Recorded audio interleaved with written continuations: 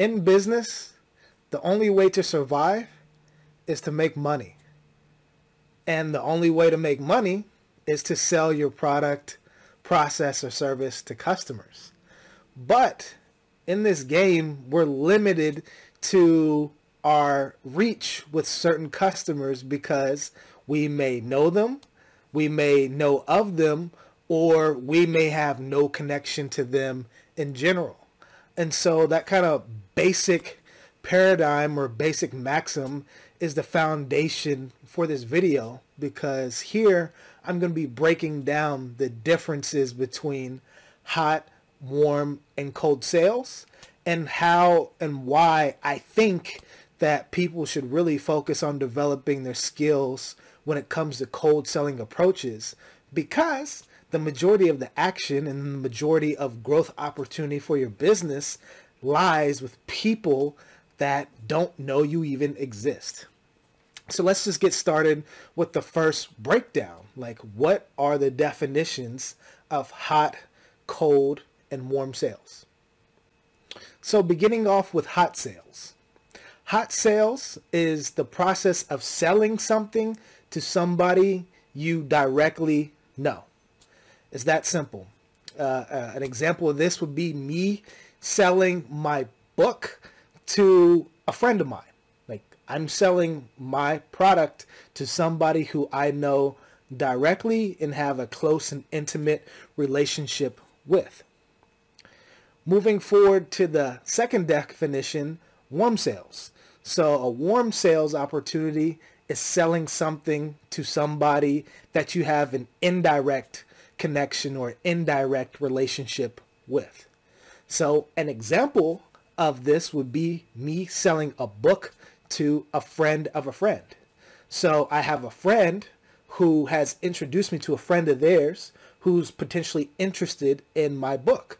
So I leverage that connection to get a warm introduction to somebody who could become a potential customer. And then the third definition would be cold sales. So cold selling is basically you selling your product or service to somebody that you have absolutely zero connection to.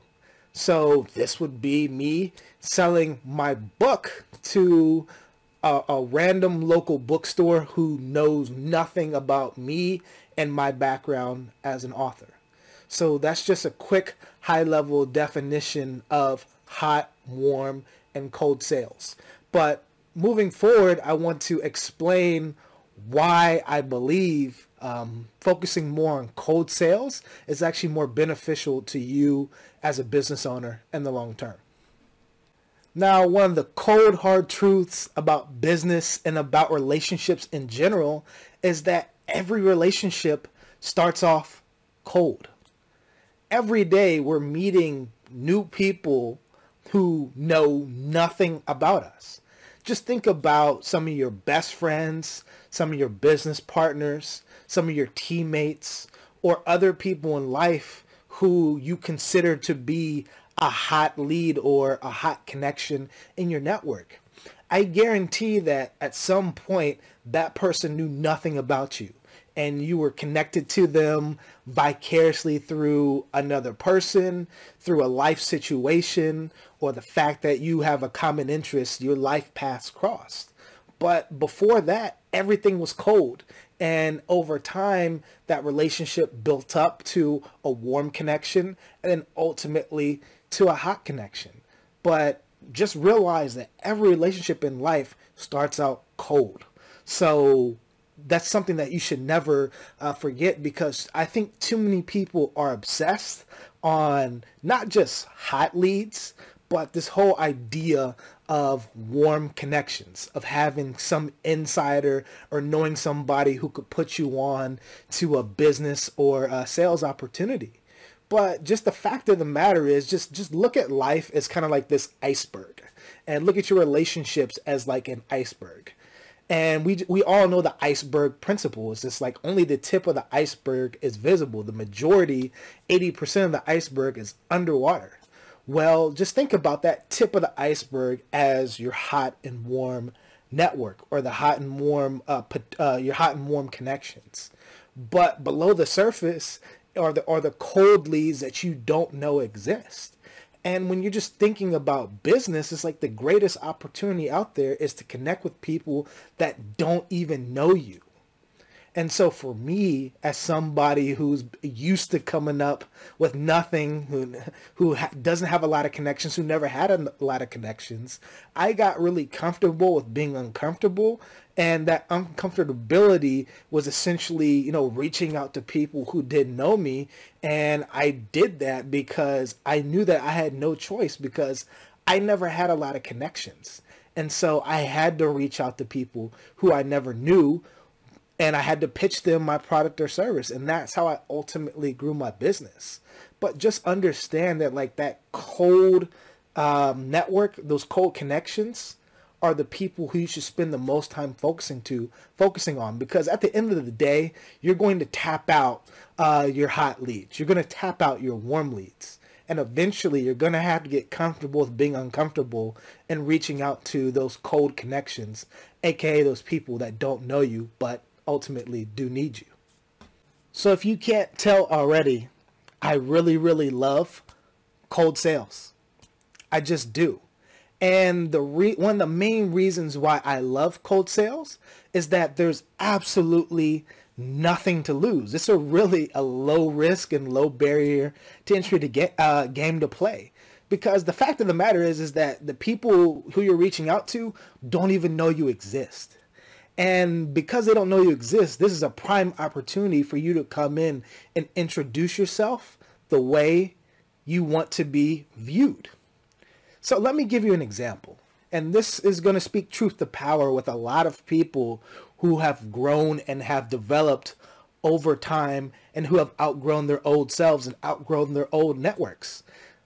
And this is just something that is really sensitive to me, but it's important that I mention. It's like, at the end of the day, like, you probably will outgrow your hot network and your warm network.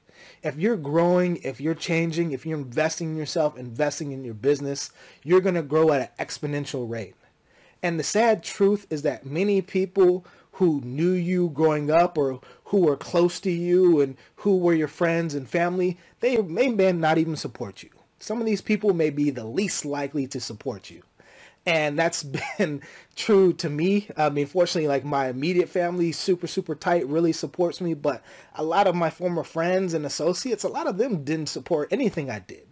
It was the people who barely knew me, or it was the people who didn't know me, who were my biggest supporters. Because when I introduced myself to these random people who I didn't know, as like the CEO of my company, or as this award-winning author, or as this serial entrepreneur, that's who they viewed me as immediately. They immediately viewed my credibility as such.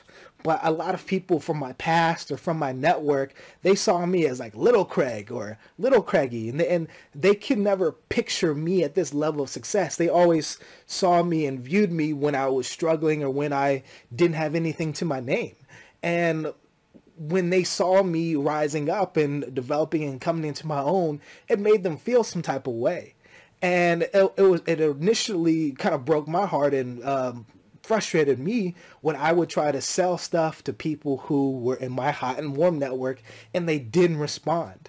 So I had no choice but to reach out to people who were my cold contacts and just give them a pitch and see if they would bite the hook. And funny enough, a lot of them did. And so just realize that this cold network, I can't repeat this enough, offers you the biggest opportunity for growth, because you never know who's going to be that random unknown person who's going to bite your hook, you know, take the bait and be one of your biggest and best customers. Like, you have to get out of your shell. You have to get out of your comfort zone, and you have to learn this art of cold selling, because the fact of the matter is that the majority of us aren't coming from privilege where we have all these like pre-baked insider mega networks where we can just reach out to one of our friends and get put onto $1 million opportunity. Like, that just doesn't happen to everybody. This is a skill that you must learn. You have to get comfortable with being uncomfortable. It's hard. You know, there's going to be people who are never going to answer your emails. There are going to be people who reject you. But guess what? If you never start today, that answer is always going to be no. If you never reach out, you're rejecting yourself if you don't go out and do cold sales. Just think about that. So, knowing that the automatic de facto answer is no, you may as well go out, shoot your shot, put your bid in, and see if people will, buy your product, process, or service. It's really that simple, but just understand it's like you have to overcome your own mental limitations, get out your own way, and try and shoot your shot and see when you hit those buckets. Because I think it was MJ who talked about, hey, I failed a lot, but like I missed all the shots that I didn't take. You have to shoot your shot if you want to make a sale. So never forget that. So in sum, hot sales is selling the product or service to somebody that you directly have a connection with.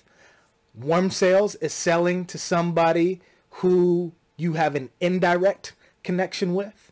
And cold selling is selling to somebody who you have zero connection with. And like I said before in the video, your greatest opportunity for growth is to sell to people who you have no relationship with, because that offers the biggest opportunity of growth. Think about that iceberg principle. No, the part of the iceberg sticking out of the water is your hot and warm network. But the majority of the iceberg, which is below water, is your cold leads. And this is the opportunity for growth. And just never forget the answer is always no until you convert it into a yes. And the only way you convert it to a yes is by taking that cold approach head on and not being afraid to sell to people who don't know you exist. So my question for you today is, why do you think so many people are afraid of cold sales? I'm curious and would love to know your thoughts. Be sure to drop your comments below. Furthermore, if you want to become the entrepreneur of your life, you can start this process today by subscribing to this channel. Also, be sure to click the notification bell to be alerted for whenever new content drops. See you next week.